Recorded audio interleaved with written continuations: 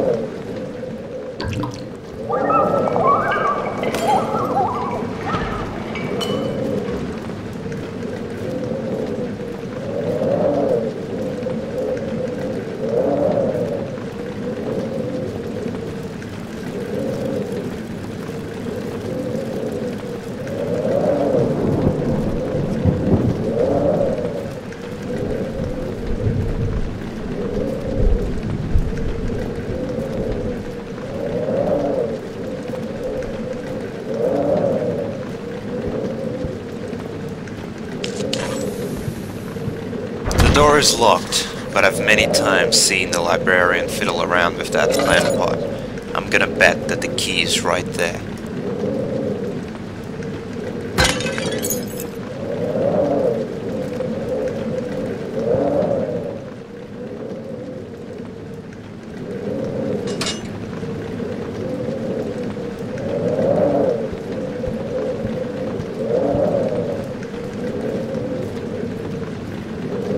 I need to hire a carriage to travel to this Highburn Keep.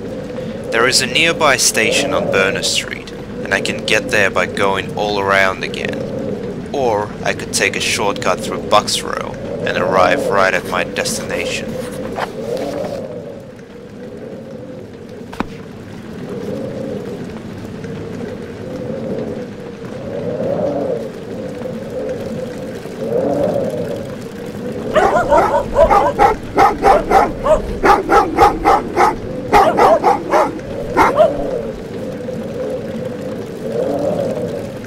Step by step, I descend.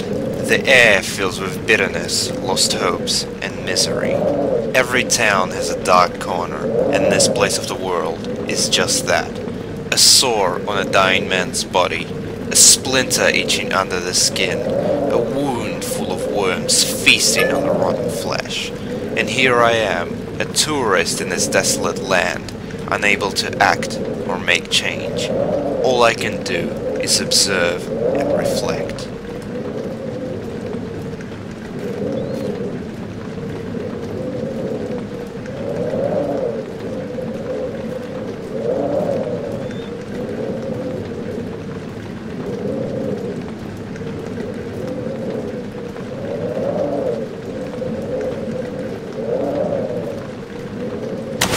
Oh God, how did I end up down here?